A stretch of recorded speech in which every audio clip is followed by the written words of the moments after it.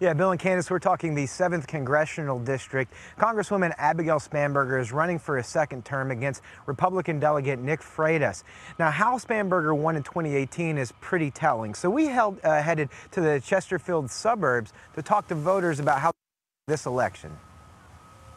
I had Freitas there too. A sign is missing from Norma Kane's front yard, but she knows where it went. We couldn't get it to stick in the ground. The third one kept falling down. The lifelong Republican is backing Delegate Nick Freitas for the 7th Congressional seat. Religious and personal freedoms top her issues for why. I just think he has a strength about him, and when he speaks, he says what he means, and he means what he says. Kane lives in a part of the Chesterfield suburbs that flipped blue in 2018. Congresswoman Abigail Spanberger won Chesterfield County by 10,000 votes and Henrico by 20,000.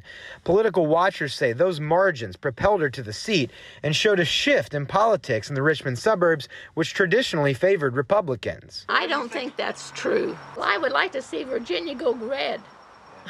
The whole state, but I'm not anticipating that to happen. The Freitas campaign says there is not an above-all approach to voters, but says people in the Richmond suburbs recently saw firsthand the effects of Democratic leadership during protests, some of which led to destruction. Similarly, the Spanberger campaign says their focus remains on issues important to all voters: health care, drug costs, and COVID-19 relief. My parents and I have always been real open to let anybody put a sign up. Henry Coulter's family doesn't care about party affiliation. They only have one rule for putting up political signs on their Old 100 Road property. If you ask first, you get permission. If you don't ask first, you don't get permission and you get banned for 3 years. Spanberger signs now sit on the property. It so happens that Coulter is also backing her. I didn't care for the way Canada was not representing us, so I supported Brat. And then Brat turned into a new canner. And then Abby came along and has been open to everybody, and it's been very pleasant. Coulter says he's an independent, but says Spanberger won his vote again by consistently listening to the concerns of all constituents and breaking with Democrats on some issues. I've never met Freitas, but yeah, I've seen negative ads about both of them.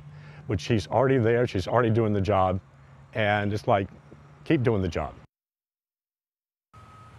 Spanberger and Freitas will actually debate tonight. It starts at 7 o'clock here in less than an hour. You can watch on Virginia Public Media or any of VPM's social media channels. If you'd like to read more about the suburban vote and the messages from both campaigns, head on over to WTVR.com.